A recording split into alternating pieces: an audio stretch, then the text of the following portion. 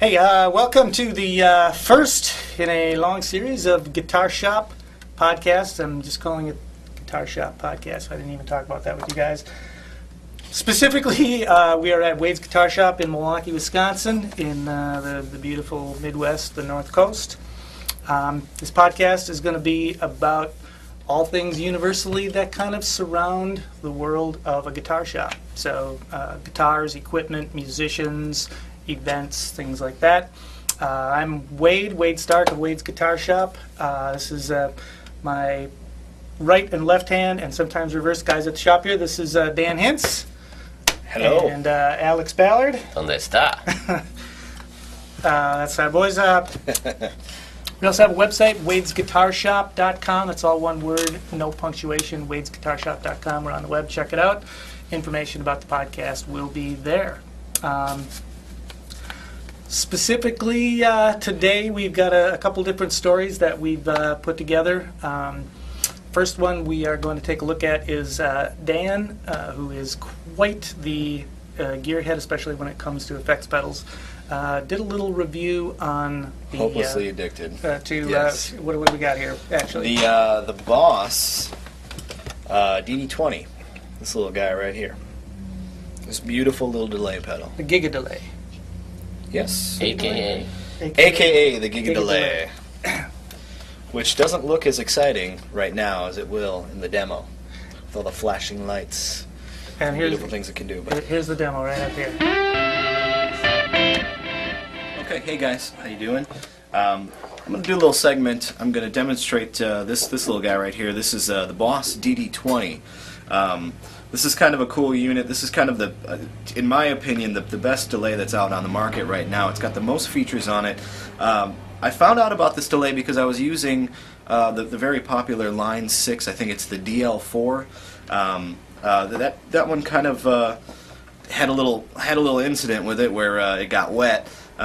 Which is a whole other story, but I wanted to replace it, and I actually went out looking for something that was had a little bit more features and was has less handicaps than the DL4. Cool thing about this unit, you can store 4 presets in this guy, and those are represented by these little. They can toggle through these guys. Plus, you can do a preset that's on board. It's kind of laid out just like a normal old Boss pedal, but with more features. What's cool about it? Well, let me get into that. As you can tell right here, first thing that I really like about it is there's a display that shows the milliseconds of delay that you've got. This has got a kind of a cool. The very first mode on it's called twist. So what you can do is just set it like a normal delay. I'm going to put it on the floor here so I can put my foot on it. This is in the Boss's compact twin pedal. So obviously you can see there's 2 pedals on here. It's about as big as 2 Boss pedals. That's another really cool thing I like about it. It's pretty small considering all the things it does.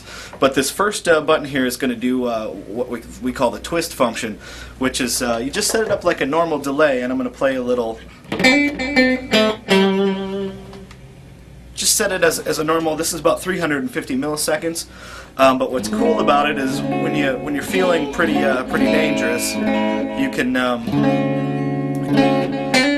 grab and just hold down on that very first button, the button to your left it would be, and it's gonna twist. It's gonna almost simulate like you're going down, grabbing the feedback of a delay and the time and putting it up and down. So you can tell it's gonna get kind of wild.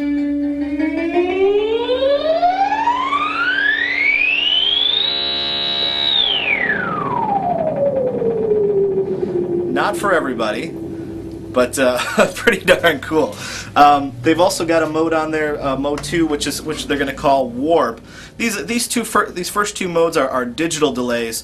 There is a tone knob on here. I'll get to that. But what warp does is kind of simulates your the dub sort of delays that kind of trail and keep trailing while you're playing something else.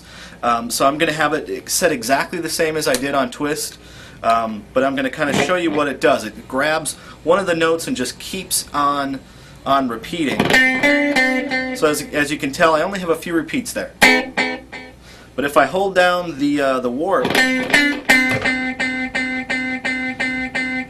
it'll grab that note and it'll play it infinitely as you keep that foot down. And you can play underneath it. And it'll keep going on you. As soon as you take your foot off, it'll bring you back down to the set of the feedback setting that you've got currently on the pedal. That's kind of cool. Packed in this delay, you've got a tape function that's going to simulate the Roland space echo, which is very cool. You've also got an analog mode, which is going to simulate the Boss DM2, I believe it is. It was the first analog compact pedal that they put out. Very cool modes on here, and we'll probably get a close-up. But we'll get a close-up of the panel. But you've got a tone on here, which is nice too. Even if you're using a digital delay, you can kind of roll back on the highs or accentuate the highs if you want a very percussive sort of delay sound. Analog is typically going to be a pretty dark delay as it is, but it has a sort of semi-distorted lo-fi quality, and it's nice to be able to tune in how lo-fi and how dirty it's going to sound, which is kind of what that tone knob does. There's also reverse mode on here, which is very cool. It's probably the last thing I want to talk about. Reverse mode on this pedal is kind of the newest little trick I found about this pedal. A lot of I don't know, guys like me who like these very weird sound effects and things like that, and try to push pedals into different realms and make them do what they're not supposed to do, sort of. But sort of make them do something wrong, but it sounds very, very cool. The reverse mode on this is a little bit different than the reverse mode on like a DL4 or Boss's DD6. It's actually cut up in segments. So let's see, I've got it at about 497 milliseconds, and you'll see it there's a gap there, and it kind of starts over.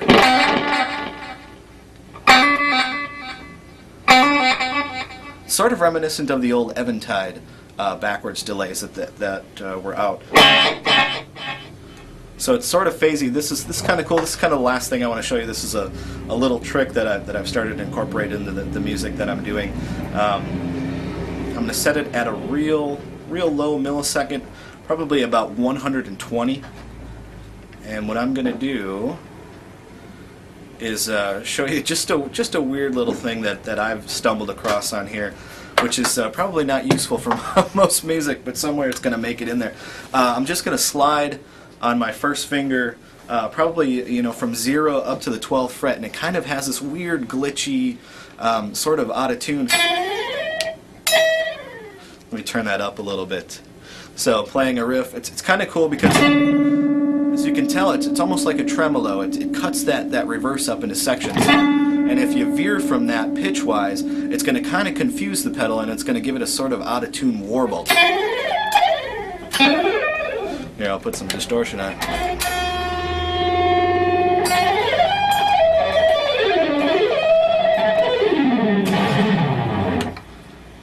So, as you can tell, it's a delay pedal, but it does a lot of really cool other things as well. So, but that's the demo on that. I really highly recommend picking up something like this. I think it's, like I said, the best delay pedal on the market right now. Okay, that's very cool. And I actually had no idea that the GigaDelay did everything that it did, because you guys are mostly doing the pedal demos around here.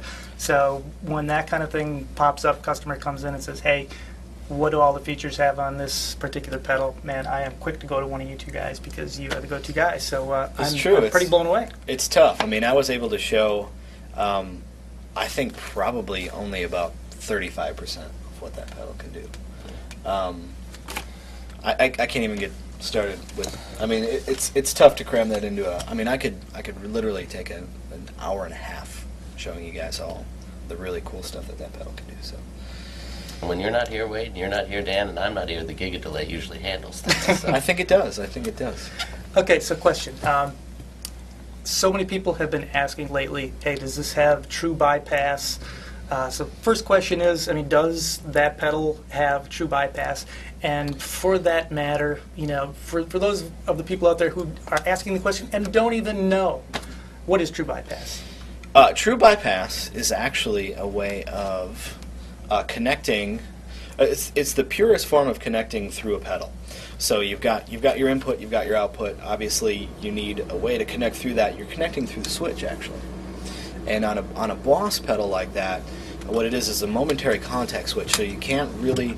It's electronically controlled. So there's a buffer inside the pedal. What's interesting about that pedal, I mentioned in the demo that I had switched from that and had not replaced the with the Boss line, or the not the Boss, but the Line 6 DL4, which you use. Yes. And I think you've seen this where it does color your tone somewhat. Yeah. And that is a true bypass pedal. So if somebody's out there is a purist and is very interested in that sort of pedal, the DL4 is true bypass. But what I've noticed, ironically, about the GigaDelay versus the Line 6 pedal is the fact that the Boss pedal does not color my tone whatsoever. Right. Yeah, You don't lose output or anything. when it's on or when it's off. I mean, it's imperceivable to me. But when the Line 6 pedal is on, or when it's engaged and you're using the delay, it's boosting or it's cutting a little bit. I mean, there are some fascinating delays on it. Kind of homogenizes the guitar tone a little too. It's like I've noticed hard this. to tell whether you're playing a Strat or a Les It's Paul. true. You know? It's true.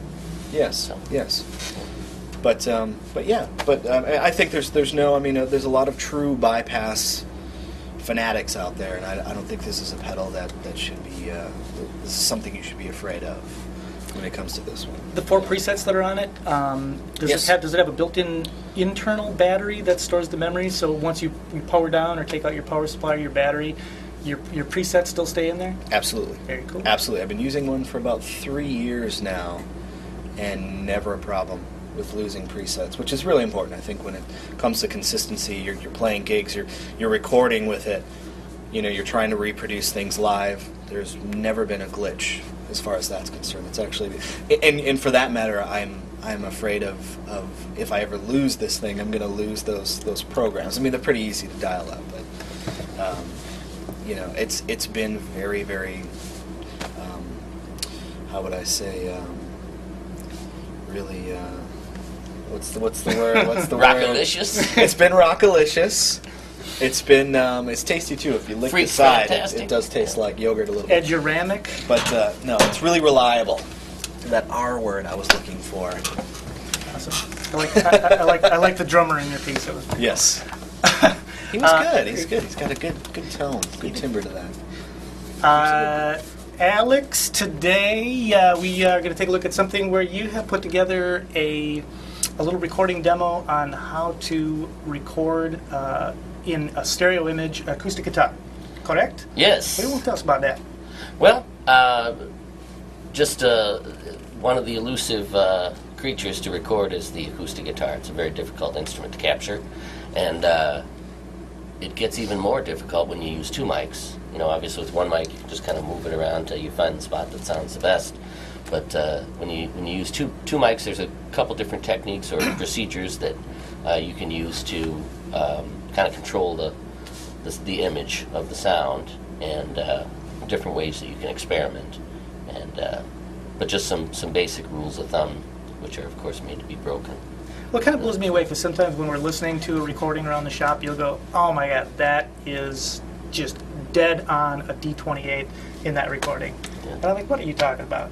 And I'm like, how you are hearing and how you know the signature of a D28 in a recording, or when you hear, you know, an OM28 or something, you seem to have an ear for being able to pick that stuff out in a recording. Obviously, you do recording, right? Mm-hmm. Yeah, yeah. Well, yeah. I mean, that's I think part of when you record a lot, you start to So certainly when you're paying for it, you start to notice things that are going on, and thinking as you're recording, you notice instruments that are difficult to work with, and some people do certain things better than others, and that's the neat thing about, if you go to one studio with one engineer, they're always going to do everything the same. But as an artist, when you move from studio to studio, you get to see people using different gear and different techniques to record things, and if you take that information along with you, you end up with you end up knowing sort of how things are done a little bit. You can start to integrate that into your own recordings and so on. So. Cool. We're going to take a look at it. We had in the recording, we had a little mic malfunction on one of the two cardioid condenser mics that you were using. So we redid the audio. So when you take a look at this, you're actually going to see one of the mics change. From what mics were you using initially? We were using a pair of Shure KSM-109 small diaphragm condenser mics, which are moderately priced and pretty nice. Ballpark price on those guys? I think they're probably about $200, I'd say, a piece, something like that, or 180 maybe somewhere. And then we swapped out with the next most convenient mic we had, which was an AKG C1000S, right. Which is probably a similar price range. All right, let's take a look at it. Oh, my name's Alex. I'm the guitar guy at Wade's Guitar Shop. Also have a bit of a home recording bug. I have a little studio in my house, and a lot of times when people are looking at acoustics, the topic of recording them comes up. So a lot of times I get asked about different techniques that people can use. So I thought I'd do a quick tutorial on recording acoustics. So here's a couple basic techniques that I usually recommend to people to get started with it. So have fun, experiment, use your ears, and in the words of Joe Meek, if it sounds right, it is right. This is the coincident XY placed close to the guitar.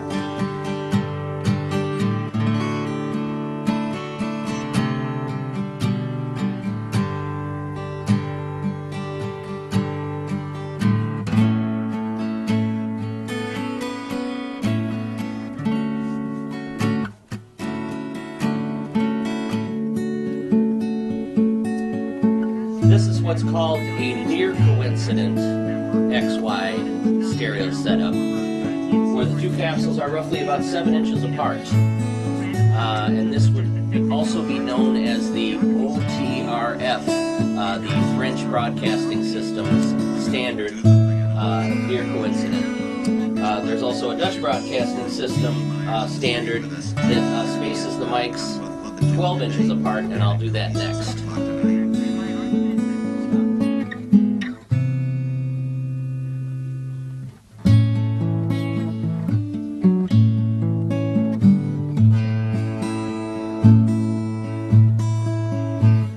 And this is an example of the Dutch broadcast system's near coincident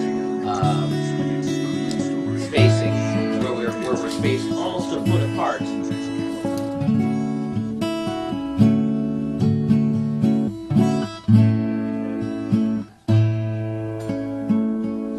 Well,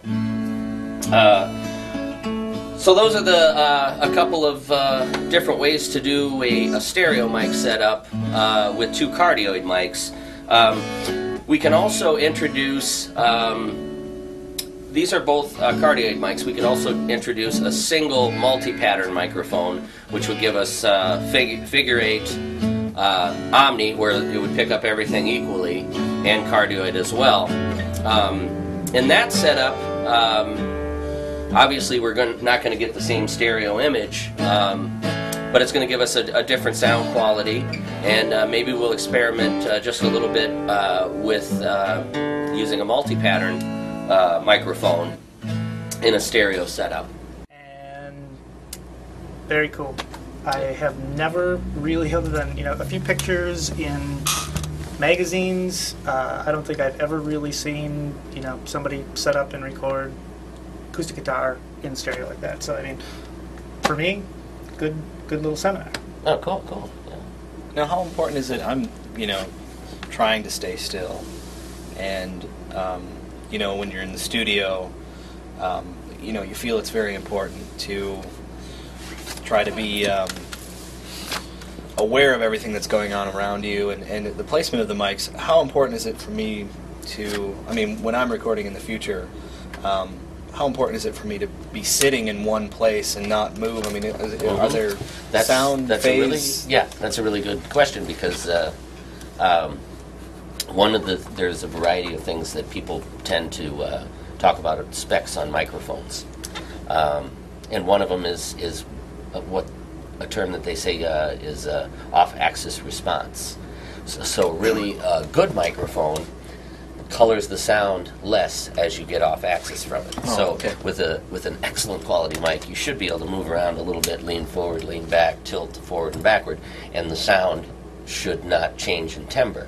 Okay. Most mics, though, as you move off axis, tend to change in timbre, and the higher the frequency, the more that occurs. Is that more so in a dynamic mic that you're going to get those sort of off-axis problems? More so, yeah. In a well, I suppose a really good dynamic mic, you're going to have to be up close to it. So you know, sure. I guess it would be more drastic. And those that we were using were those condenser microphones, yeah.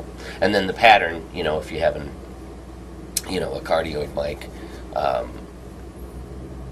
Versus a hypercardioid mic versus a wide cardioid mic, that's going to change the response characteristics. So a single wide cardioid mic, you should be able to kind of move around a little bit, because it's a big old heart shape. A hypercardioid or supercardioid mic is a more pointy kind of thing, and that if we move off axis there, then we got trouble. But I'm not going to know that when I'm in the studio, so I'll stay as stiff as possible. We will put notes on the website that will talk about the different shapes to the mics. It's talking about cardioid, hypercardioid, omnis and whatnot. So we'll put some notes on the website related to this particular podcast, so you can actually go to the website and check out and see some of the peripheral information that goes along with what we're talking about here. But a quick question, would you use a setup like that at all for live? I mean, does that apply just to the studio, or are there similar miking techniques for a guitarist playing live? For guitar, maybe in a bluegrass setting, you know, and we're in a nice theater where you're really actually going to try to utilize the stage and the acoustic instruments. Yes, that's how you could do it. Where it's applicable beyond that would be, you know, drum overheads. When you're recording drums, you can do that coincident XY, or we can do a spaced pair. We can do a near coincident. You know, so those anytime you're doing any type of stereo recording, those same sort of various techniques apply. What type of mic setup gives you phase issues? You were talking about phase cancellation. What would you do that would give you some phase issues, and what would be the symptoms of phase issues when you're listening to your recording? Okay. Well, you know, ultimately one of the things that people like about the near coincident XY pair is that the capsules, you know, the diaphragms are picking up the vibrations, and they're so close to each other, there's minimal phase shift because both mics are getting the same information at the exact same time. Anytime we separate those capsules, there's going to be a more chance for a time differential between the source and the capsules. So, you know, so it's more prevalent maybe in a space pair, because it's more difficult to know if I hit the snare drum here and there's a mic over there and a mic over here, that snare is going to hit those mics at two different times. And so when you listen to it in the stereo speakers, phase issues will cause sort of sometimes ping-ponging, where you'll hear a track kind of moving back and forth in the stereo. Oh, it sort of flutters. Mm-hmm. Yeah, I've gotten or that. even a sound not unlike a phaser, sweeping in and out of phase as you move across the stereo image. I always thought that was my bad Tascam tape in my recorder doing that. I can't help but crack up whenever I see Alex go, and the snare's over here, and Alex does a lot of recording, and when we're around the shop, frequently he'll say, "Oh my God, that snare drum in that recording sounds like this," and he'll grab a pen and hit a sheet of paper with it. Which is my favorite snare sound. I mean, every Eagles record has the paper snare, and it sounds the mead paper. Amazing. I think it's great.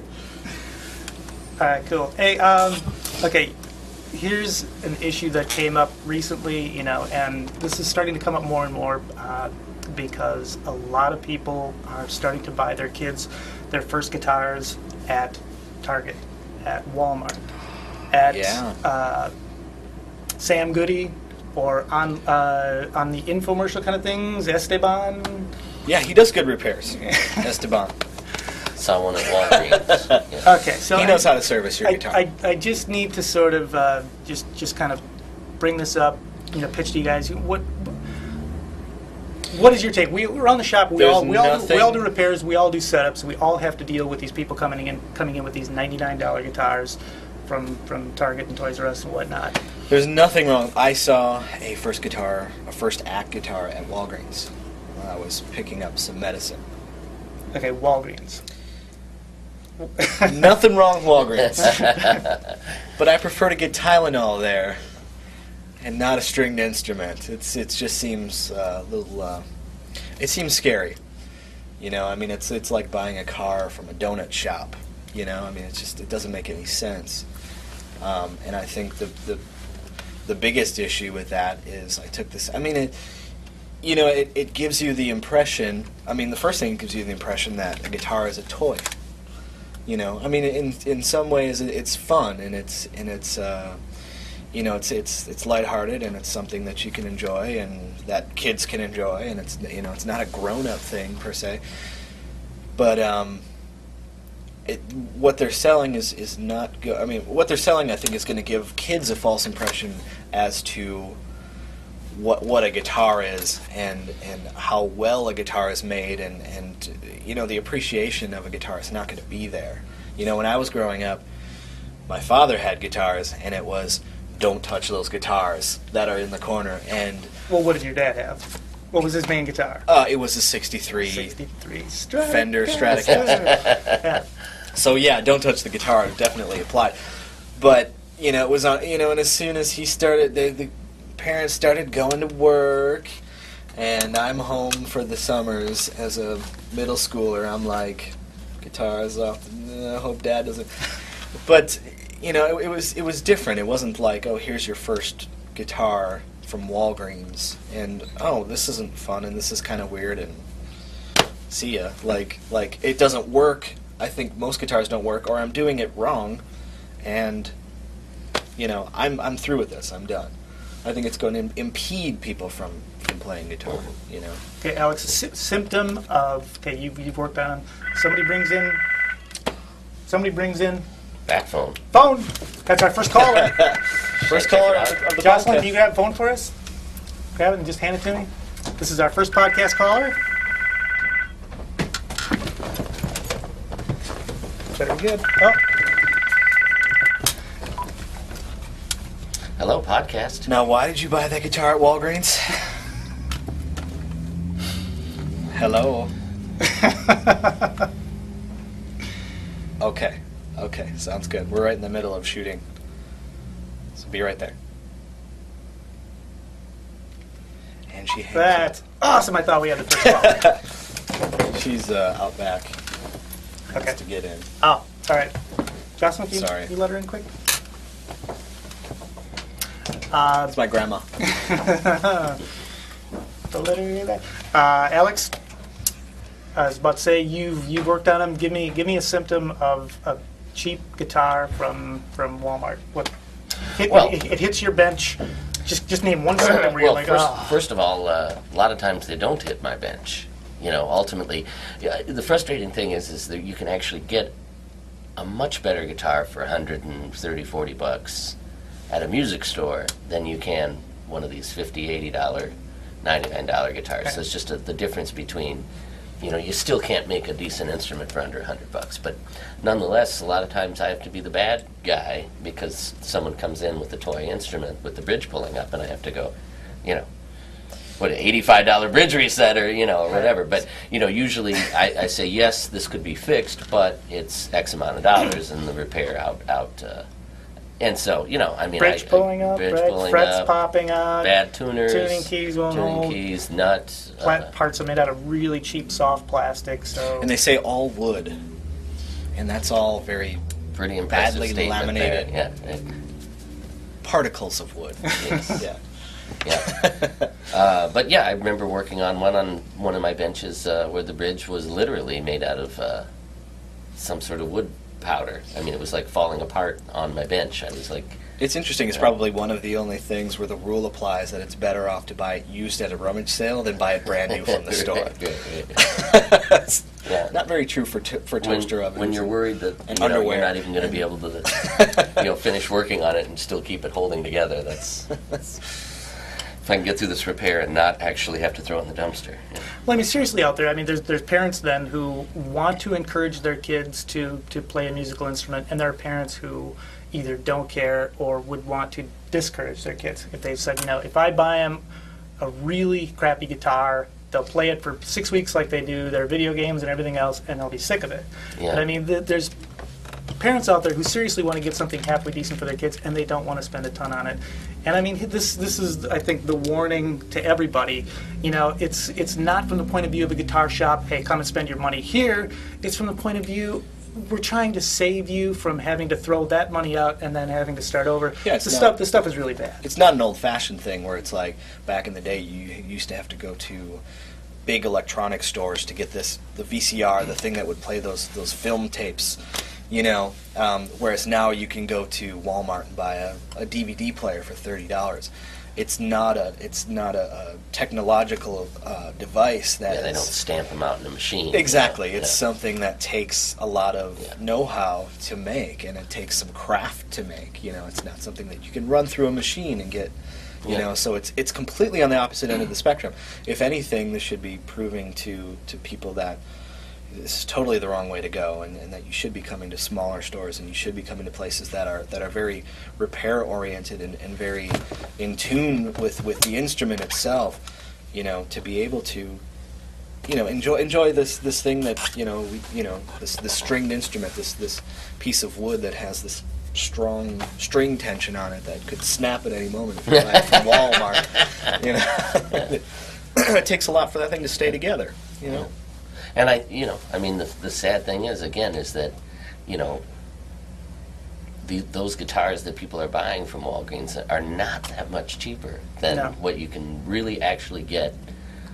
Not a top of the line, but certainly, there's the Squire stuff and the Epiphone stuff and other brands that have cheap stuff that's not too bad and certainly going to get you, not discourage you from, will stay in tune and, not discourage you from playing, so it's just... I'm not worried. Pays to shop just a little bit, I think time will prove that we're right. Hey, and at guitar shops like ours, we don't bite. You can come in at any time, shop like this. Most shops you can walk in and you don't have to buy anything. Don't feel like you're even looking like you have to buy anything. Some of the big box stores, their salespeople are under the commission system. They might try and, pressure you a little bit, but, typically the mom and pop shop, like a guitar shop like this, you walk in, you can ask us questions anytime. We're not concerned whether or not you're going to buy a guitar, but guarantee if you need a guitar, when you come to some place where you're going to get information, you're going to appreciate that information. And if you do need to drop the money, if you've got to go, just a hair more than you are at Walmart, you're going to get a decent guitar and a shop to back it up. Mm-hmm. Absolutely. I'd rather it felt right. I'd discourage someone buying something over making a hasty decision anytime. I hear you. Yeah. I think it's interesting. There's a lot of guitar shops now. There used to just be music stores with everything in it, and now you're finding even more sort of a split up of. Again, we're a guitar shop. Going to a music store over going to Walgreens is one thing, but also just the idea of going to a place like we don't sell vacuum cleaners here. We just sell guitars here. We just know guitars. We just focus on guitars. And that's kind of a cool thing. And there's guitar shops out there, so why go to the the people that sell 8 million of everything? What's the movie though right now with the vacuum cleaner and the guitar again? Jocelyn, what's the name of that movie? The woman and the vacuum cleaner and the guitar. I saw Grindhouse where she flies with the shotgun on her leg. She doesn't have a guitar on her leg. Well, they won an Oscar for the song or something, but it was made on a $100,000 indie film. They got what? Once. Bingo. That's it. Vacuum cleaner and guitar. Okay. Anyway. No idea. But if you want to buy both of those things at the same place, go to Walmart. Boom. Sorry. Booyah. All right, last I'm one. talking to you, camera A and camera B. Hey, take your pill. All right, last one. Okay, all right. Last thing we're going to cover tonight, I was recently flipping through Guitar Player magazine. I subscribed to Guitar Player magazine. My son, who's 13 and helps me out at the shop, he's just starting to get into guitar these days. In order to kind of have stuff to look at and talk about guitar related at home, we subscribe to Guitar Player and Vintage Guitar Magazine, both really good monthlies. But Guitar Player magazine recently has added a number of ads throughout their magazine advertising their own website. Like a lot of magazines, I think they are starting to realize that the future of a lot of magazines is going to be online. You know, the newsstand mags are not going to be what they were 10 years ago, and certainly, you know, it's changing already right before our very eyes. So I've loved Guitar Player magazine ever since I was a kid. I've got boxes of back issues down in my basement here and at home, going all the way back to the mid '70s. I love Guitar Player magazine. So I wanted to see what they're doing online right now. Is it going to be, you know, a similar experience for me? Obviously, you know, it's the internet, it's a computer. You're sitting down. You know, you don't have the tactile notion of having this magazine in front of you that you can, you know, take in the car and on the plane or whatever. But I love a good website too. I love technology, so I checked it out, and you guys can check it out with me. Hey, if you're like me, you probably read Guitar Player magazine. I've been reading it for years. They've been out since the late '60s. A lot of great information about guitarists and their gear, product reviews, good little tutorials on playing techniques. They always have their little section in the back with techniques from famous players and some really great advertising. I've always been a big fan of the bright colored ads. I always love flipping through here and looking at ads and looking at information about gear towards the back of the magazine. But what I've noticed recently is they've been advertising guitarplayer.com, their website. I didn't even know they had a website yet, but as a lot of magazines and newspapers are having to do these days, they're having to move a lot of their content to online to try and drum up new advertising business, which is where they get most of their revenue, not from subscriptions, but from the advertisers. So we're going to check out guitarplayer.com today and see how the website stands up to the magazine.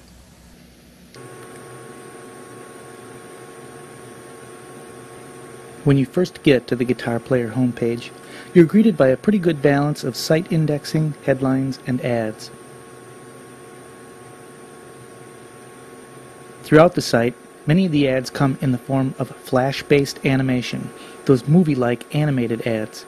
I personally use the Firefox browser and the Flash Block extension to block those ads, as they are generally annoying and always buzzing in your eyes while you're looking for your desired content. After clicking to allow them to turn on this website, this particular batch is not too bad.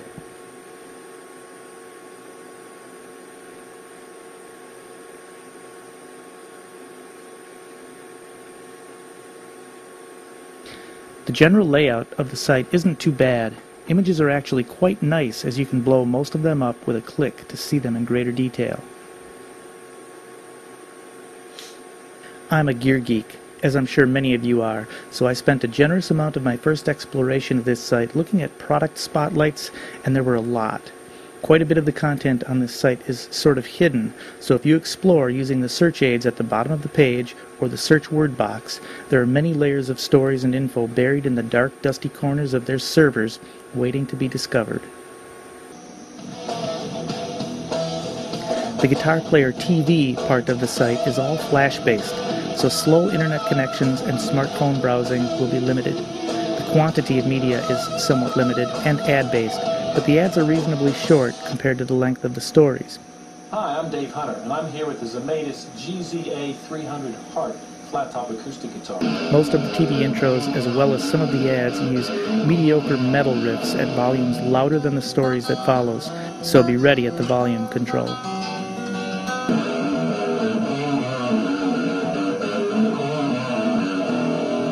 welcome to Guitar Player's News.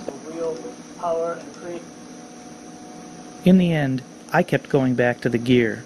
I've owned my shop for 18 years and have been in the guitar shop biz for 25, and I've always been drawn to the equipment. So kudos to GP for putting a lot of info about guitars, amps, and accessories up there. All right, that was guitarplayer.com. First impressions, not too bad. A lot of content, but lacking a little bit of the kind of content I would be looking for. I mean, I guess with all of the decades of the magazine, they've just been so thorough in their coverage of things. Just seems like it's on its way. Advertising-wise, I mean, there's some good images, good information about gear. A little wild with the little metal riff intros to the videos at the Guitar Player TV portion of the website. Overall, I think it's good effort. It's on the way. Personally, for me, I prefer the magazine. I like to sit down and read a magazine quietly and get my information that way and really take my time thumbing through things. So definitely check it out yourself, guitarplayer.com. For me right now, I'm going to stick to the magazine. You make your own choice. Thanks. All right. There you go. A little. It's got a lot of flash. It has a lot of heavy metal riffs. I mean, that's. I got to tell you, one of those things right away. Every video, every corner you turn, you know, the shredding, and and in my mind, when I read Guitar Player magazine, I do not hear shredding. The nice thing about the shredding, It's nice that it reminds you that shredding exists still. Yes. I like how the shredding is 8 times louder than any of the other audio on the Everything starts with a pick scrape. Yeah. It's like the DS1 just starts. It's a really good website. I'm impressed at the fact that you're able to hear them doing demos of pedals and things like that. I mean, that's something that when I was a kid. And I wanted the ADA MP1 rack mount, thing that I had to save up $700 to get, bribe my parents to drive me out to some, a music store to buy, and finally go hear it. It was like, I didn't know. I mean, I had made up in my mind that I was going to buy this thing that was going to take me about 4,000 lawns to mow, to buy, and and then I get in, I finally hear it, and I'm like, this isn't at all sounding what I thought, so it's very cool to have. What I did notice was, hopefully as it develops, a lot of the pages, I was able to lose myself as to where I was. I totally got lost too. I mean, a lot of the pages look the same, and it's confusing because there's a lot of information on each page, and it looks like it's laid out in exactly the same place, and it's all the same color. Maybe I'm not brightest bulb in the batch. No, that's exactly how I felt too. I was like, oh, what happened? I was on a page, and now I'm like, how do I get back there? Mm-hmm. Which I kind of got the hang of it, but it sort of forces you to sort of almost has a user interface. Yeah, it's got there's a squint quotient too. It's like squint factor. Yeah, squint factor to it. Like, wait, where? Okay, well. Okay, well, I mean, that's exactly right. There's a thing that I noticed on their website that a lot of websites give into, and that is seeing how much stuff they can pack on a single page. Sure. Because they're afraid they're going to leave something out, and that's a loss of potential, advertising dollars, or somebody's going to want to see this particular patch cable or something, and if they don't have a link on that page, they're going to lose it, and what you wind up with is a lot of clutter. And in the case of a website, different from the magazine, is it's really tough to tell what is an ad and what is part of their website. When I'm flipping through Guitar Player, sure. article, ad. It is it's just boom, boom, boom. It's like trying to find a door handle on a race car. It's like, oh, that's the Tide sign. I keep trying to open the Tide sign. It's not. Yeah, sure. I'll go through the window. Oh, but that's a color. That's a window endorsement. Yeah. Sorry. A lot of potential. It's Guitar Player though, and the thing is, they have what is it, like 45 years. Roughly about 45 years of doing the magazine. I mean, they have that much experience, that much information. I mean, their potential to form this into the kind of thing that is going to be a force for guitar players and bass players and keyboard, whatever ones they they put that kind of effort into, it has that potential to have a force on the internet to provide for the guitar community what the magazine does right now and has for all these decades, which has for me been awesome. I love the magazine. Sure. I don't know how many people are like me though and really into the ads, but when I was looking at some of the gear reviews, it's the same guy in almost every review. And it's, I don't remember his name, the young guy with the kind of long sort of Leif Garrett look to him. It's a good look. Why not? He does a good job, but, again, I mean, they're definitely seeming to so far tailor everything on the website to, 14 to 20-year-olds. Right. And I don't know if they have the stats on, who their readers are, but I have to imagine there's still a lot of people my age and older, guys in their 30s, 40s, 50s, and so on, still reading the magazine because they've been reading they're it still ever buying since. guitars, and they're still, getting information like that. I agree. I think that's about it. And anything to add? Well, I was just going to say things like lessons. It's one thing to read, Joe Satriani tablature, all over. It's another thing to actually watch somebody playing stuff. So the visual stuff, the black and white pages. Yep. Right. Right. Where it'd be like, I could figure that out if I heard the record, but this is all gibberish to me. Now you watch the guy play it and just that's good.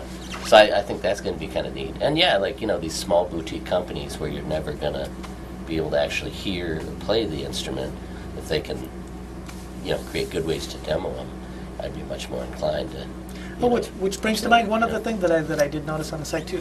In their coverage of gear, it is right now very, very limited. I mean, we are purveyors here of C.F. Martin and Rickenbacker, and we carry Boss effects pedals and electro harmonics, and a variety of other products. But within the gear that they represent on the website right now, a lot of that stuff isn't even touched. I don't think I saw one mention anywhere on the entire website of Martin guitars. Yeah. And the whole reason we even carry Martin here is not to make a lot of money on Martin guitars. It was that line of guitars that I dreamt my whole life of carrying. It's a matter of pride. The company has been around now for 175 years and running. So. Same. And again, I don't even know what stage they are at their website, but I would love to see everything to be more all-encompassing, to bring in information from their previous decades of producing the magazine to really being encompassing to not just the people who are funneling money into the website, which I think a lot of websites fall into, is, hey, who's sponsoring us? They're going to get the coverage. So if... Just been the spirit of the magazine. So, yeah. There you go. There you are. All right, that's going to wrap up the first Guitar Shop podcast. We're going to be back about every 4 weeks right now until we kind of find our footing. Then hopefully more frequently than that. I hope you guys enjoyed it. If anybody has any questions whatsoever related to the podcast or about guitar shops in general, or if you know Wade's Guitar Shop here in Milwaukee and want to shoot some questions at us, you can check out our website, wadesguitarshop.com. All one word, no punctuation, wadesguitarshop.com. And there's a link on the website to contact us. Otherwise, you can reach us at our email address, wadesguitarshop@sbcglobal.net. We will answer viewer email and questions in future podcasts. So I want to thank Dan Hintz here on my right, and Alex Ballard here. I'm Wade Stark. Thank you, Ed. Thank you, Jocelyn. We'll be back soon. Thank you.